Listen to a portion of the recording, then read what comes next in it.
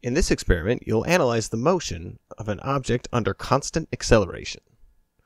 Once again, we have a cart on a flat metal track with very narrow wheels, so there's very little friction. On this particular cart, we've attached a battery-operated fan that will provide a constant acceleration to the cart.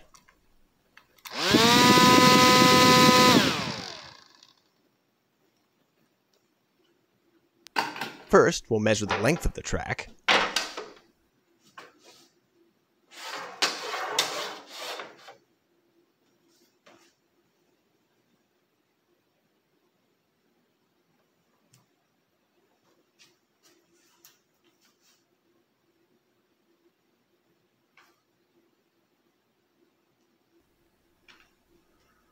For the experiment, we'll place the cart at one end of the track and turn on the fan.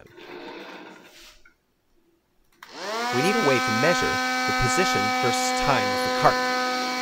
We can do this using a motion sensor attached to a computer, or we can use a video analysis software called Tracker.